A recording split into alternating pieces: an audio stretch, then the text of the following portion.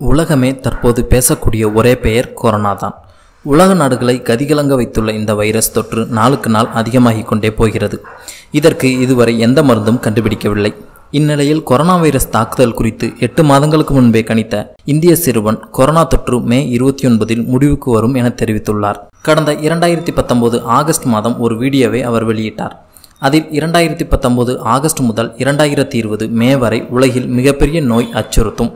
மிகவும் அரிதாக செவ்வாய், குரு, சனி, ராகு, சந்திரன் ஆகியவை சூரிய குடும்பத்தின் வெளி வளையத்தில் ஒரே நேர்கோட்டில் வருகின்றன. இம்மூன்று கிரகங்களும் மிகவும் சக்தி வாய்ந்தவை. இதனால் அதிகமான கதிர்வீச்சு பூமியை தாக்கும் எனவும் உலகின் நோய் பரவும் என்றும் அவர் கூறியுள்ளார்.